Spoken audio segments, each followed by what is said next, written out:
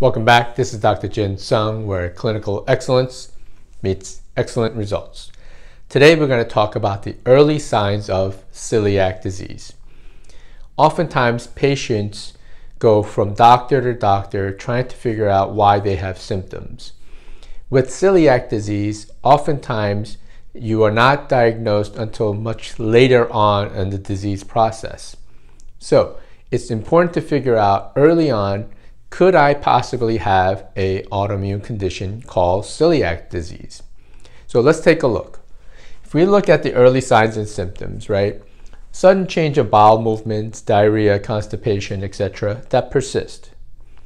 Another one is fatigue. And fatigue will typically happen because of either nutrient deficiencies or inflammation as a result of the autoimmune process. Weight loss. Even though you're eating, you're losing weight because of malabsorption. Bloating, right? You get distended when you eat gluten. The other components are neurologic.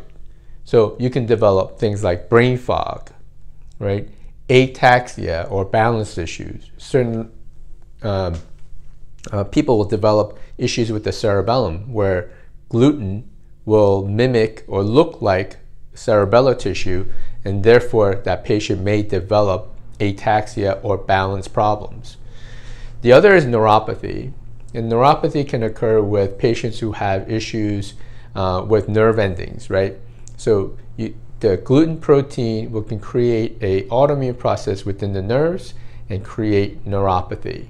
So oftentimes when patients come in and go, I have idiopathic neuropathy. I don't know what the causes are, and my doctors don't know what the causes are.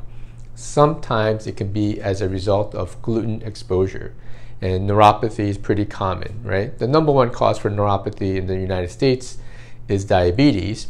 However, with autoimmune conditions and what we call idiopathic neuropathy, I would go searching to see if you have gluten-related issues.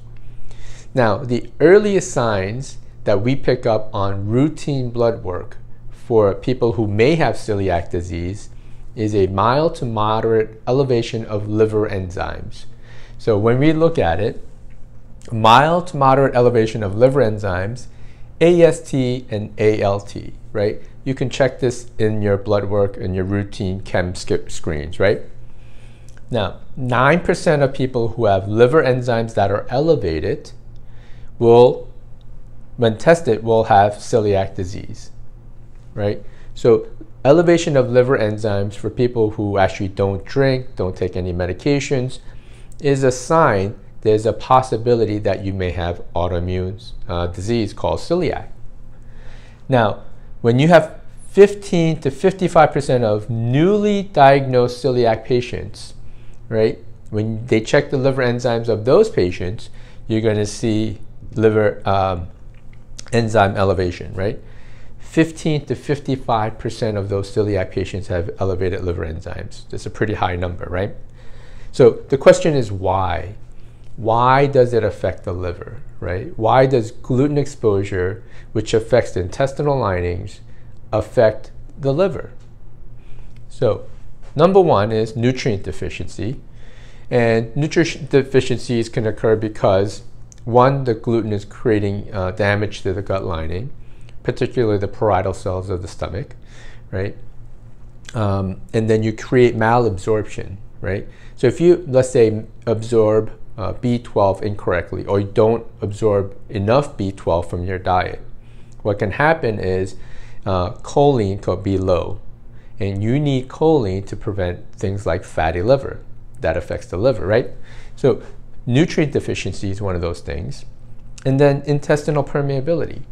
What that means is that the gluten protein has damaged the gut lining to the point where the intestinal lining has been damaged and it's more permeable to larger proteins.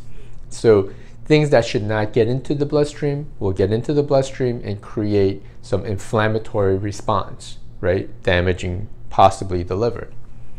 Another one is inflammation. The inflammatory response can be broad and wide, right? And if it starts to get into the bloodstream and into the liver, you're going to have inflammation, right? And lastly, the most important thing is because celiac disease is an autoimmune condition, you have to start to suspect that you may have autoimmunity to your liver, right? There is an autoimmune hepatitis or autoimmune liver disease. So gluten not only affects the stomach, it can affect nerve tissue, the liver, gallbladder, right? Cerebellum, the brain. So it has many impacts. So it's very important to understand some of the signs and symptoms, and then look at your blood work. I have elevated AST, ALT, and why? I don't drink. I don't take a lot of medications. Why is my liver enzymes elevated?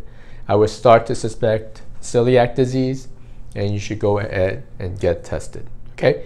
My name is Dr. Jin Sung, where clinical excellence meets excellent results, and we'll see you guys next week on the healthy side. Have an awesome day.